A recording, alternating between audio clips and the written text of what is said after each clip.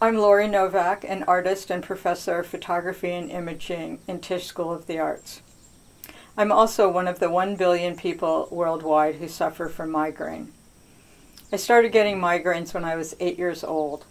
I was told that I worked too hard, worried too much, was too stressed. So I learned how to hide my illness. And then in my 30s, a friend gave me a copy of Joan Didion's In Bed. In this essay, she describes what it's like to have a migraine, to live with migraines. It was painful and so brutally honest. It changed my life. Here was a woman that could be out front about this disease that affects so many other women who have been forced to suffer in silence. So I started to not hide my condition as much. 25 years later, I started to photograph myself every time I have a migraine. I call this project Migraine Register, and it is what I'll be working on during my fellowship year. When I get a migraine, it's usually when I wake up in the morning.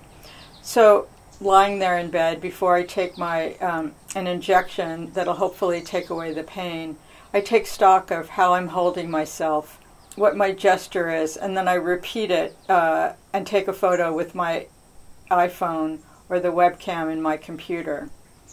I perform my pain, hoping to give a sense of what it's like, both for myself, my camera's acting as a mirror, and for others to kind of see the relentlessness of this invisible illness. Sometimes I alter the images with Photoshop in hopes of giving a sense of what it feels like, of how to visualize the invisible. For my fellowship year, I plan to finish a draft of a book I want to make of these self-portraits, editing my 1,000+ images, because I'm sorry to say I get anywhere from 10 to 15 migraines a month. I also plan to include excerpts from my diary writings from over the years, though I must say it is hard for me to write about them, which is why I started photographing them, so it's not, my writings aren't as extensive as my photographs.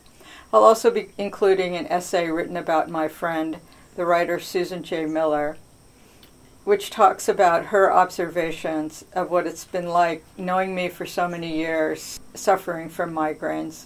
I will also be finding someone from the medical establishment to write a piece about migraines, especially women and migraines.